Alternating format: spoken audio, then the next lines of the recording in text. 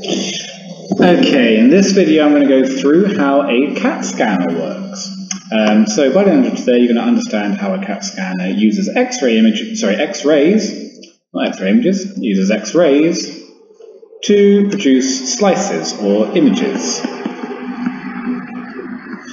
So by the end of this video you should all understand the principles behind CAT scanning, and you should be able to duplicate something called an 8-voxel cube image. You should also be able to compare and contrast X-rays with compare and contrast simple X-rays with CAT scans, giving the advantages of each type. And you should be able to explain why CAT scanning is slowly being replaced by MRI scanning, possibly. But you might be able to start realizing why that is. Okay, so let's just think about why we need CAT scans in the first place. Here's a guy, he's had a massive head injury, so potentially damage to the brain, potentially damage to the skull. So what they're going to do is stick him in one of these devices. This is a CAT scanner. What we have is inside the CAT scanner, there's an X-ray tube, and on the opposite side of that, there is a detector. And that X-ray tube rotates around the patient, as does the detector, so they're always on opposite sides of each other, and they send X-rays through first in one direction, then in the other, then in the next, all the while through the centre of whichever body part they want to image. Now, why do they bother doing that? Well, a traditional X-ray gives you an image that looks like this. So this will be great for detecting any damage to the skull, because we will see any cracks in his skull or jaw, but it's not so great for looking at his brain. This, on the right, is a CAT scan. So this is an X-ray, this is a CAT scan. They both use X-rays, but an X-ray is obviously a simple photographic plate. This is a CAT scan. Now you can obviously see that there's a lot more detail here, particularly you can see all the details of his brain. And these images are really fascinating. You can see certainly the gaps around the brain. So one of the things that you often see in head injuries is this area starts to bleed, or a certain area starts to bleed, and you see a bulge that shouldn't be there, where blood is pressing on the brain. So there's a really useful diagnostic tools for checking if there's been any injuries. So what does the CAT scan look like? This would be a video representation. More often than not, this is what the doctor sees. So this is a photographic plate, and each image is called a slice. And these slices, these are starting, you can see the eyes there. So those are the patient's eyeballs, then you can see some structure at the top of the head, and then this is the deep inside the brain now. So you're seeing horizontal slices out from about the top of the jaw all the way up to the top of the skull. So you're getting a three-dimensional picture of the inside of the patient's head.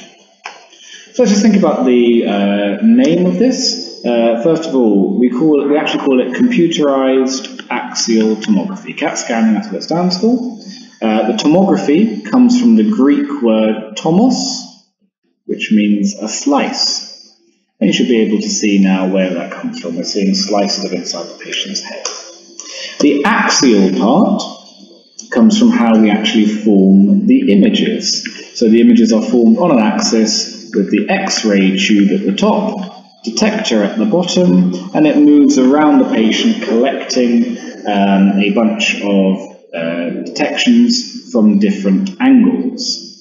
The computerized part is a little bit more complicated to explain, but basically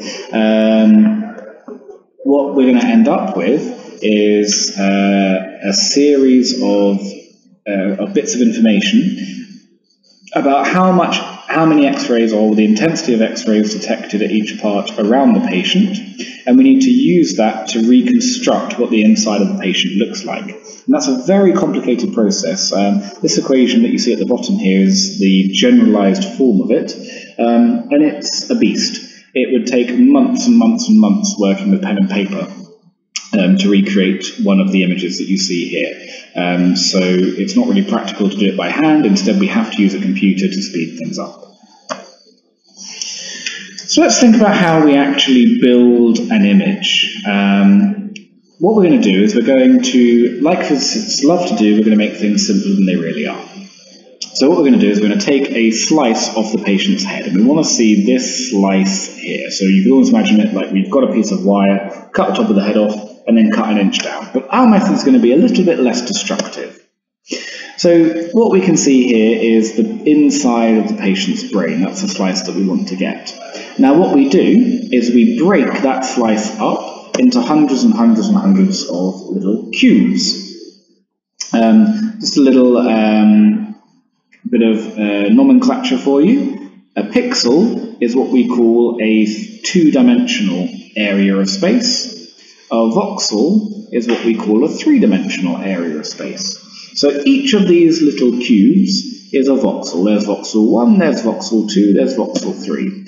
And you can see that to look at a patient, we're going to need hundreds of thousands or even millions of voxels.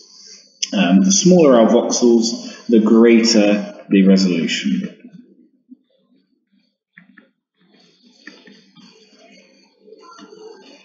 So when you're looking at things like small bleeds in the brain, you really want the highest resolution possible.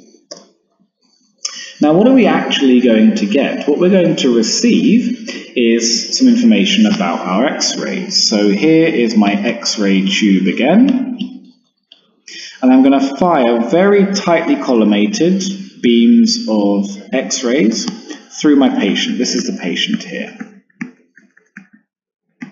Yeah, so I can represent the patient as a region of space.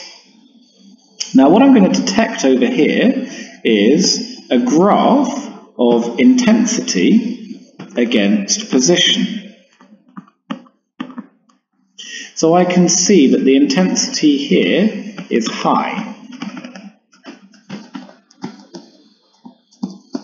whereas the intensity over here is low. And that kind of makes sense, because if you look through it this way, this path here has to go through a lot of the patient.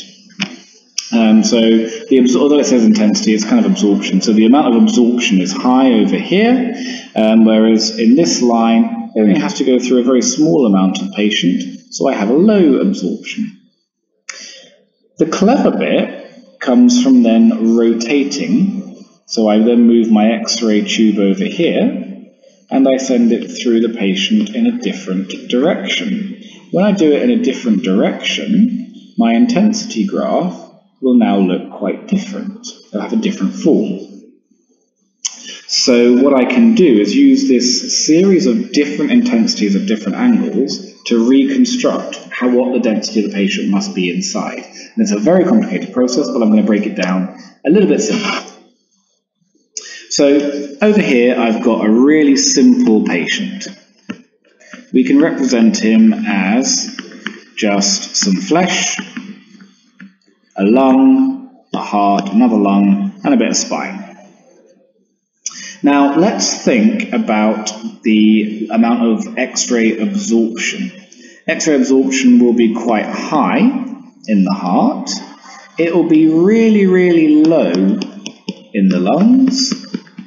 It'll be super duper high in the spine, and it will be kind of average all over the body. Now, if I think about the patient in terms of voxels, that means that these ones around here, these cubes, will have low intensity in them.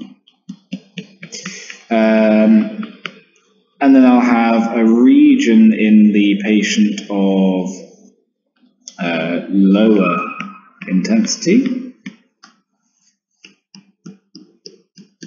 And then I'll have the heart, which is medium intensity here. So it's these actual individual voxels, individual voxels that will have changing values of attenuation coefficient. If you remember back, we call mu the attenuation coefficient. And the more something absorbs X-rays, the higher its attenuation coefficient. So I'm taking a patient, instead of thinking of them in terms of lungs and hearts, I'm thinking of them in terms of regions of space that have different attenuation coefficients. And what I want to do is reconstruct an image based off of that.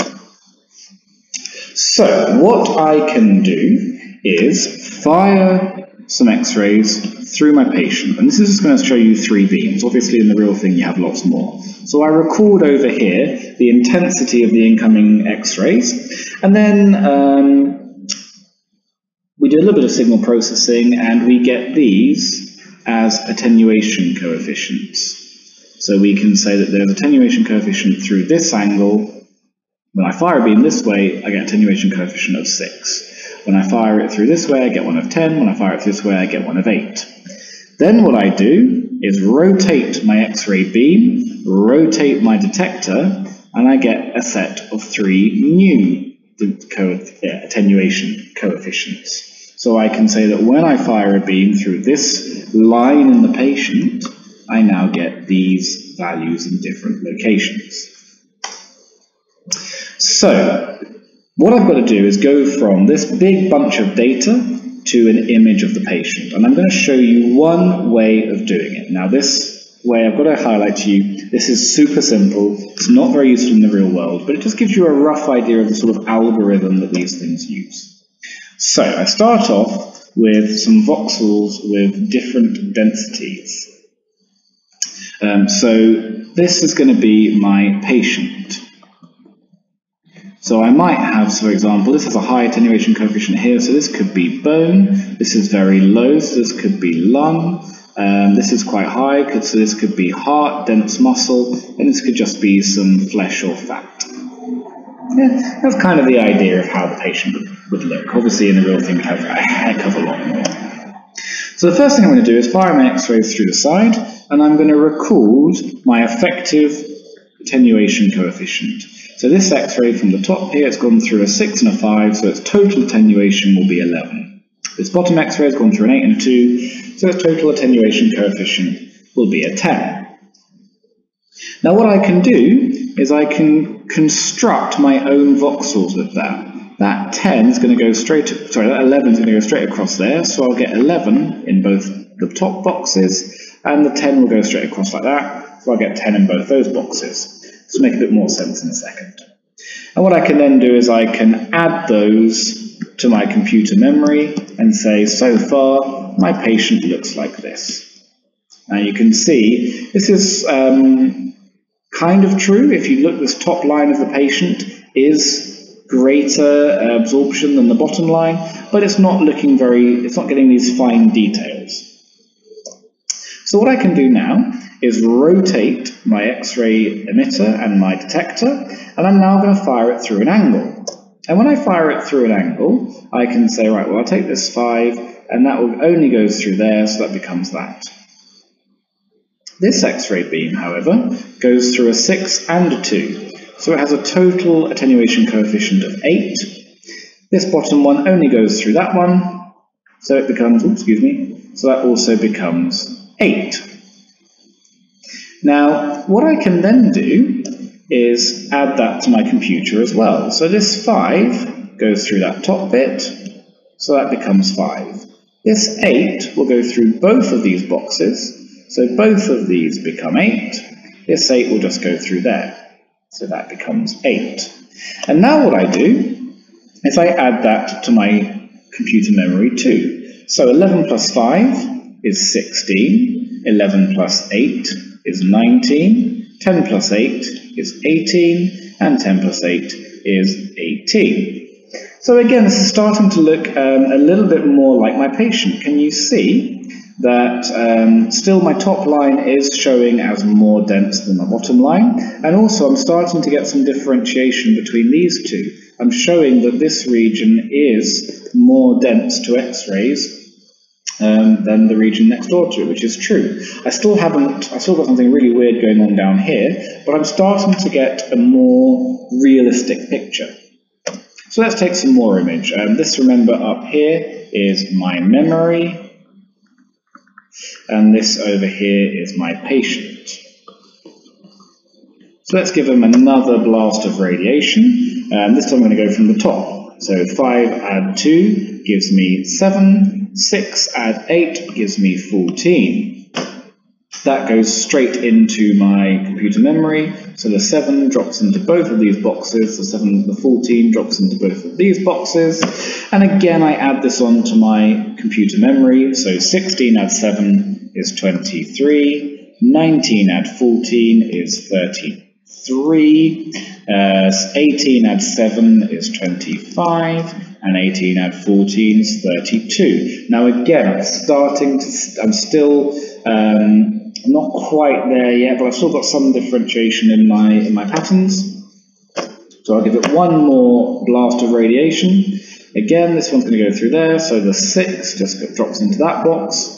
This one has attenuation coefficient of 5 add 8, so that's 13, and this one gets the 2. And again, the 2 is going to, sorry, the 6 is going to go through like that, so I get the 6 there. The 13 is going to go that way, so I get 13 in each of these, and the 2 is going to go in there. I'm going to add it onto my computer memory again, and I get 36, 39, 27, and 45. Now, in total, the 4 voxels in my patient adds up to 21. So I can call that the background. So the first thing I can do is subtract my background from the patient. So what I end up with is subtracting 21 from each value. I get 15, 18, 6, and 24. And now this looks exactly like my patient. What I can also do is I can say I took 4 images. So if I divide it by 3 to get n-1, so the average of a single image, well now that gives me 5, 6, 2, and 8. So I've reconstructed my patient's absorption coefficients from a series of bits of information of the absorption at different angles. Now in reality, we get 3D images from CT using an n by n by n voxel cube. So we have lots and lots of cubes, possibly thousands in each direction. We've just done a 2 by 2, and we could add on an extra set behind to get the 8 voxel cubes. So in the exam, they might ask you to do this process twice. Once for the first kind of slice, and then again for the next slice. And that would give you 8 voxel cubes in total. You could be asked to recreate that. Now, this algorithm works for 2 by 2 by 2. It doesn't work for anything else. For anything else, you have to use this horrible equation, and 3 by 3 by 3 is probably doable on pen and paper with the maths that you know, if you don't mind doing lots and lots of calculus. When you get into the tens of cubes, it's not really something that any mathematician could reasonably do on paper. To get a realistic image, you have to do a computer just because it's quicker. Now, we need to think about some advantages and disadvantages then of CT scans. The advantages, I hope, are pretty clear now. You get slices through the patient. It can also differentiate very well between different types of tissues. That's something that X-rays can't really do. You kind of just get bone or tissue. You can tell a little bit, but not easily. CAT scans can do it really, really well. The main disadvantage is you have a higher radiation dose. Obviously, you're exposing the patient to lots and lots of sets of X-ray images and then doing it from different angles, so the dose is much higher. However, if you remember back to when we talked about the improving X-rays, there have been a lot of advances now with technology that means that the dose can be lower. But it's still something to consider. The other main disadvantage is the cost. you have to have a lot of computing power, which is becoming a lot cheaper these days, so it's not the biggest problem, but still the devices are complex, they need maintenance, so they are considerably more expensive than a classic X-ray. In the next lesson, we're going to think about ultrasound, which uses no ionizing radiation. So we may think about some of the advantages of that. And then we're going to finish up by thinking about MRI. MRI is probably the most advanced imaging technique that we currently have. It's considerably more complex even than computerized axial tomography. It has none of the ionizing radiation either, but it's also the most expensive type. So we'll think about some of the reasons why MRI scans are becoming more and more popular in 2 lessons' time. As always, if you have any questions, then if they're urgent, feel free to email them to me. If not, then I will see you in the lesson when we can go through any bits that don't quite make sense. If you could fill out your flipped learning booklet about this, that would be fantastic, and I will look forward to seeing you in the lesson. Thank you very much for watching.